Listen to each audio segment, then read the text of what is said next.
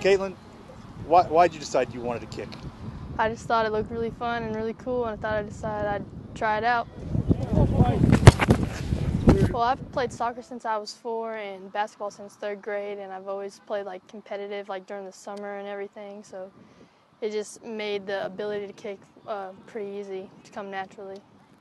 Well, we had paraded a bunch out there to kick it in May during our 10 practices, and she was our water girl.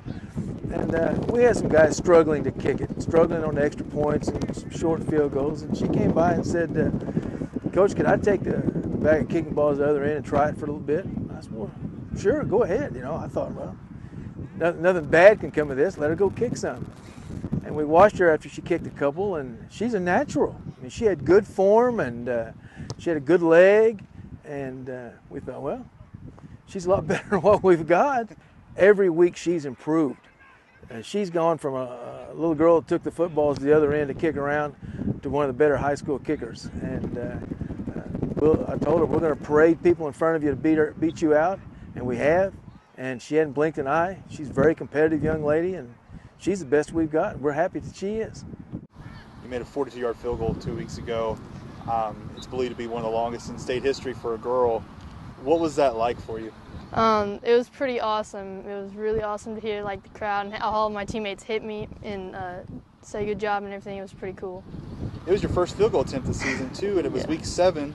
How excited were you to even get a chance just to kick a field goal? I was really excited. I was finally getting to kick a field goal. It had been a while. It was week 7. It was quite a bit of ways in. I thought I'd never get one. I was really excited to see her come out here. Me and her have been good friends for a while since middle school, and she asked me to come out here and kick with her for a while, and we worked for about 30 minutes each day for a few weeks, and I'd always help her, and it was just great to see her out here. She loved kicking so much, and she was good at it naturally. Coach Breeze admits that he doesn't usually let girls come out and play football. What did you do to break that barrier, and what kind of challenge was that for you?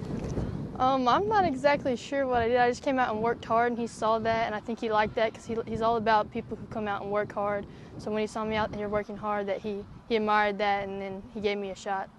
It's given us a different look. A lot of football players got the macho, growl and bark type attitude where we're going to knock somebody down every day.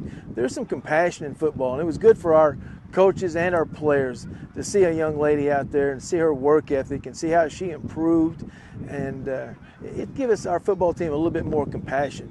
Now then, she's everybody's favorite player. When she kicks an extra point or a field goal, our kids are more excited than any other play of the game, and it's been very good for our football team.